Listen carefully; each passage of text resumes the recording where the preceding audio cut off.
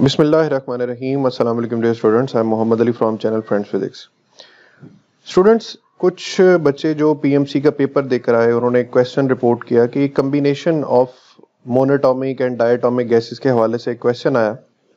If 1 mole of a monoatomic gas mixture is mixed with 1 mole of a diatomic gas, then the value of gamma for that mixture।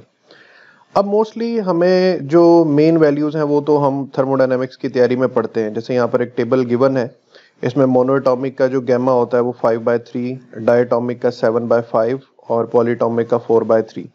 और ये values भी आपने बिल्कुल याद की होती हैं। CV मोनोटॉमिक के लिए 3/2R है, CP 5/2R है, फिर डायटोमिक के लिए CV 5/2 और CP 7/2, पॉलीटॉमिक के लिए 3R और CP जो है वो 4R हो जाता है।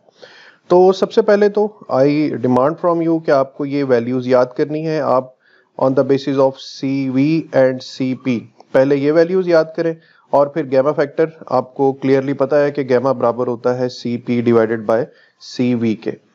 तो स्टूडेंट्स, ये पहले वैल्यूज याद करना जरूरी है।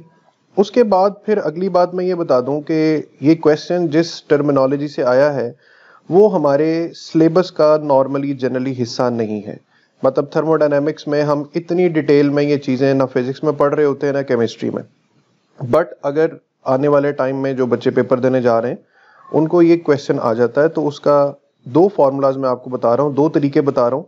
ऐसा अगर क्वेश्चन आ जाए कि मोनोटॉमिक गैस को डायटोमिक गैस के साथ या ट्राइटोमिक गैस के साथ मिक्सअप किया जाए और कलेक्टिव वैल्यू ऑफ गैमा पूछी जाए, तो उसका पहला फॉर्मूला स्टूडेंट्स ये फर्स्ट नंबर पे लिखा हुआ है कि N1 plus N2 divided by gamma -1। अब ये जो गैमा है ये कलेक्टिव गैमा है, यानी जो फाइनल आंसर आएगा, is equal to N1 divided by gamma 1 -1, यानी ये फर्स्ट गैस का गैमा है, जैसे मोनोएटॉमिक गैस है उसके लिए, प्लस फैक्टर आएगा फिर N2 डिवाइडेड बाय गैमा 2 -1। तो गैमा 2 यहां पर डाई एटॉमिक के लिए यूज होगा।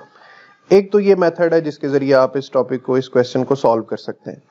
दूसरा मेथड ये है कि गैमा चूंकि बराबर होता है CP ओवर CV के, तो इसी तरह एक कंबाइंड CV यानी collective CV of the gases का फॉर्मूला होता है N1C1 N1CV1 plus N2CV2 divided by N1 plus N2।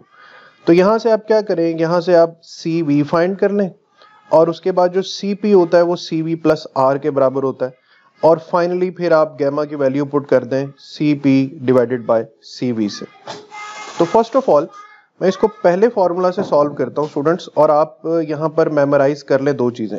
एक, आप मेमोराइज कर लें जो वैल्यू ऑफ गैमा है फॉर मोनोएटॉमिक और जो वैल्यू ऑफ गैमा है फॉर डायटोमिक। ये वैल्यूज याद होना बहुत जरूरी है, अदरवाइज आप इस क्वेश्चन पे सिर्फ तुक्का ही लगा सकते हैं और कुछ नहीं कर सकते। सो हम फर्स्ट इक्वेशन यूज करते हैं N1 plus N2 divided by gamma -1 is equal to N1 over gamma 1 -1 plus N2 over gamma 2 -1। अब देखें हमारे पास दोनों के एक एक मोल्स हैं, तो 1 plus 1 divided by gamma -1 is equal to 1 over, अब मोनोटॉमिक का गैमा क्या होता है 5/3 -1 प्लस 1 ओवर, डायटोमिक के लिए गैमा क्या होता है 7/5 -1। ठीक है, ये वैल्यूज पुट की। अब इन वैल्यूज को हम और सिंप्लीफाई कर दे तो 1 ओवर, इसको अगर बच्चों आप एलसीएम लेके सॉल्व करेंगे तो ये आंसर आएगा 2/3, और इसका एलसीएम लेके सॉल्व करेंगे तो ये आंसर आएगा 2/5। ऑलराइट, सो अब हमारे पास फर्दर आंसर आया 2 over gamma -1 is equal to 3/2 plus 5/2। ठीक है, इसको हम इन्वर्ट कर देंगे तो हमारे पास ये आंसर आ जाएंगे। अब आगे फर्दर 2 इसका एलसीएम आएगा, ऊपर 3 प्लस 5 आ जाएगा, तो हमारे पास 8/2 यानी 4 आंसर आ जाएगा। सो अब हमारे पास फर्दर क्या चीज बनी, 2 over gamma -1 is equal to 4। अब हम क्रॉस मल्टीप्लीकेशन कर लेते हैं, हम यूं कर लेते हैं 2/4 इज इक्वल टू गैमा -1, इससे फर्दर फिर ये बनेगा 1/2 इज इक्वल टू गैमा -1, और गैमा इधर ही रहने देंगे, हम इस 1 को उधर जाके प्लस करेंगे तो 1 प्लस 1/2, तो गैमा इज इक्वल टू 3/2 और फाइनल आंसर क्या आ जाएगा 1.5। तो ये स्टूडेंट्स इसका पूरा एक सोल्यूशन है। मैं इसको एक सिंगल पिक्चर में, एक सिंगल फ्रेम में ले आता हूं ताकि आप इसका स्क्रीनशॉट ले सकें। ये इसका पूरा मेथड है।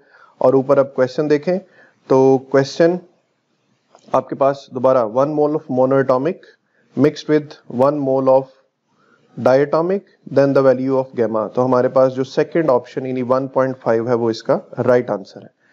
अब इसका दूसरा मेथड मैं आपको बताता हूं। सेकंड मेथड कि आपको रेशियो फाइंड करनी है गैमा सीपी ओवर सीवी की, तो आप पहले कलेक्टिव सीवी फाइंड कर लें। फॉर्मूला अपने सामने देख लें, मेमोराइज कर लें, N1C1 plus N2CV2 divided by N1 plus N2।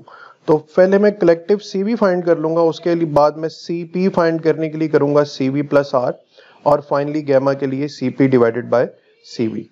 अब इस वेक्टर के लिए मैं आपको कहूंगा कि आप सीवी की वैल्यूज याद करें। ये दो वैल्यूज हैं वो आपने याद करनी है। मोनोएटॉमिक के लिए 3/2r है और पॉलीएटॉमिक के लिए 5/2r है। तो let's start with this method कि सबसे पहले हमारे पास जो कलेक्टिव CV है वो हमारे पास आएगा N1CV1 plus N2CV2 divided by N1 plus N2। अच्छा जी, N1 यानी 1 मोल, ठीक है, into CV1 plus again 1 mole into CV2 divided by 1 plus 1। तो एक बड़ा सिंपल सा फॉर्मूला बन जाएगा हमारे पास। The formula will be CV1 plus CV2 divided by 2।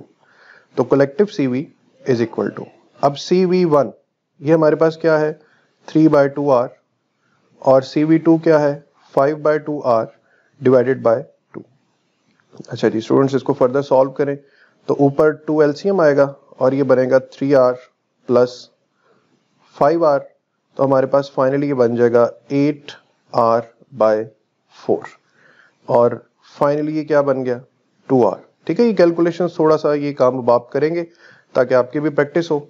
ले जी, मेरे पास कलेक्टिव CV आ गया 2r।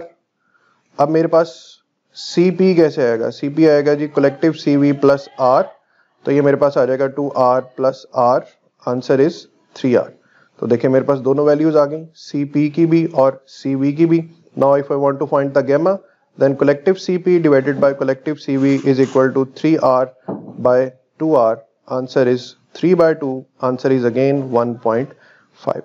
तो ये स्टूडेंट्स दो मेथड हैं, अच्छी तरह प्रैक्टिस कर लें। अगर किसी को ये क्वेश्चन आ जाता है तो इस लेक्चर के जरिए किसी का भी भला हो जाए, that's very good and well done. तो स्टूडेंट्स ये दो टेक्निक्स हैं, दोनों को अच्छी तरह प्रैक्टिस करें और मेरी तरफ से आप सबको PMC के नेक्स्ट आने वाले टेस्ट के लिए बेस्ट ऑफ लक। अपना ख्याल रखिएगा। अल्लाह हाफिज।